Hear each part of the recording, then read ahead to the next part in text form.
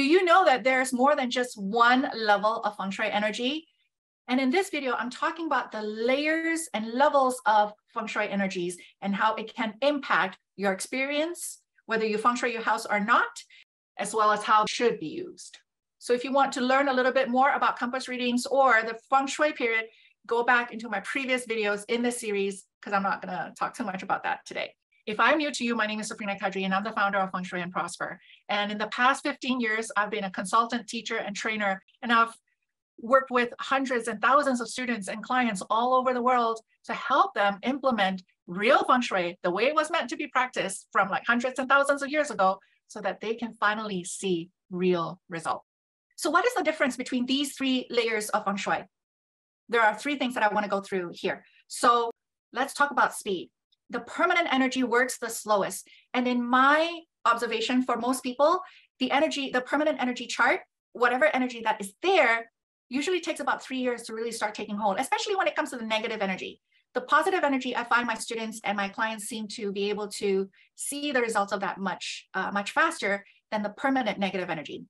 But when it comes to the serious illness like cancer or brain tumor or life-altering life events, usually they are linked back to the permanent energy, and it takes the slowest for it to manifest in our lives. The annual energy is the medium fast. So let's say you're like, okay, this is the year for me to build my business. This is the year for me to get that promotion. You want to make sure that you align your Feng Shui placements to the most auspicious annual energy as possible. The monthly energy, however, works the fastest. So if you want a financial boost for a specific month, or if you have a business, let's say, and you want to do a specific launch, you can look at the energy of your headquarters, for example. What works the best? Which month is the most auspicious, the most prosperous? You can do your business launch, for instance, during that month, because that is the fastest one. Next is the severity. As I mentioned before, when we were talking about the speed, the permanent energy, let's talk about illness, for instance.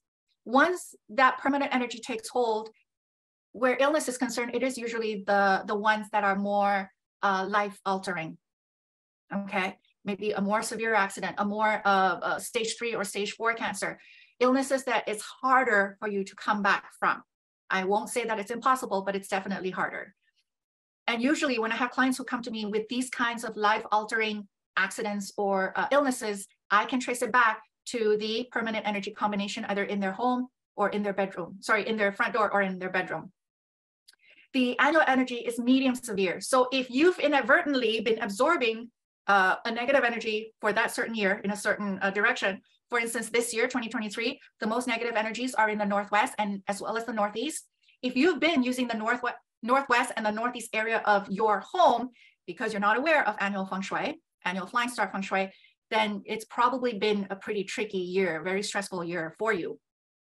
Now, the severity it's something that you can still bounce back from. It might take a few extra months, but you can still bounce back from that. I also have clients where they got COVID and we could trace it back. Again, the annual energy plus the permanent energy in their bedroom leads to ill health. And they're like, oh, we managed to get away from COVID for like 3 years until now.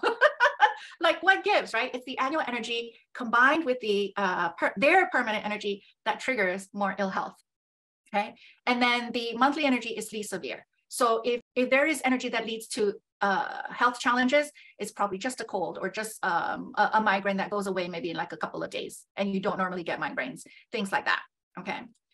And then the length of time. So if you've lived in a house, so let's talk about permanent energy here. If you've lived in a house for more than 3 years, and after 3 years in that house, you unfortunately got a bad news from your doctor, and you need to make yourself well, then the treatments and the protocols are likely more long-term, okay?